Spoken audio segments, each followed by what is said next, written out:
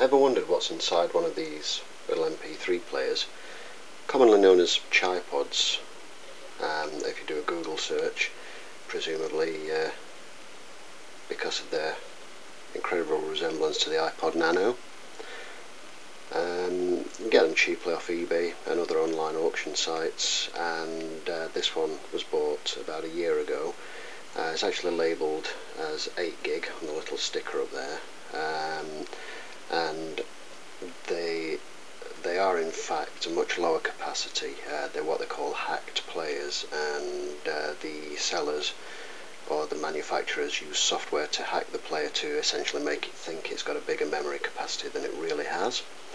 This particular one is genuinely a 2 gigabyte player, and once you format it with the software supplied, which is not the best software in the world, it reveals its true physical memory size. Now 2 gig for, I think it was about £20, is not so bad.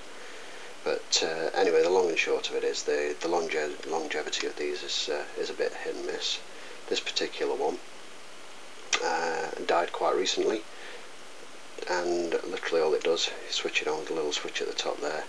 It's quite difficult to see on there, but you just get this kind of like a Windows blue screen with a little egg timer on. Does absolutely nothing. You leave it there until the battery goes flat, doesn't do a thing.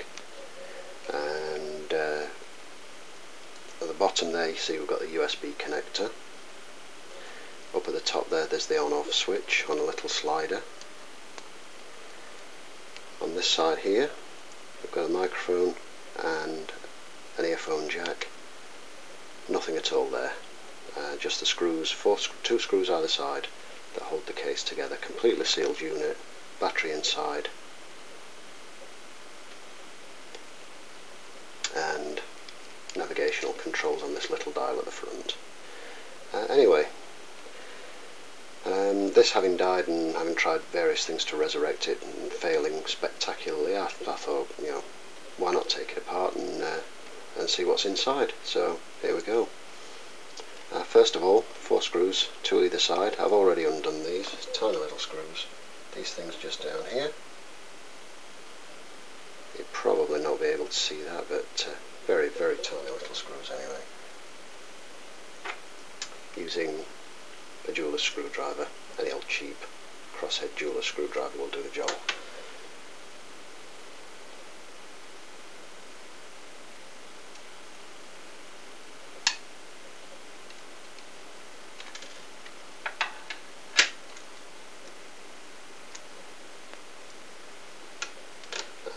First thing you notice here is the little on-off switch falls out, so be mindful of that. There's a little slot there in the metal casing that this actually fits into. And inside we find the main circuit board. There's your lithium-ion battery pack there, all soldered to the board, fixed, secured, non-user replaceable. And you've literally just got a small PCB with various components, and presumably one of these will be a flash memory chip. And so unfortunately there's nothing really that you can take out and utilise. 2 screws holding the board in.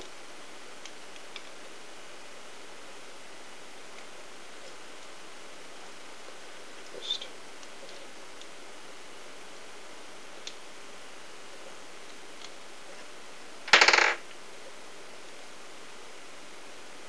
gently lever that away. As you'll see there, we've got the display screen, which is actually a very good screen when it works, but that's connected by a ribbon which is actually pinned to the control pad on one side and to the board on the other side, as you can see there. Try and get this into focus. There we go.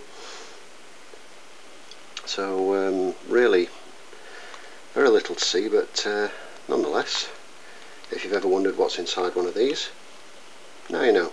Cheers.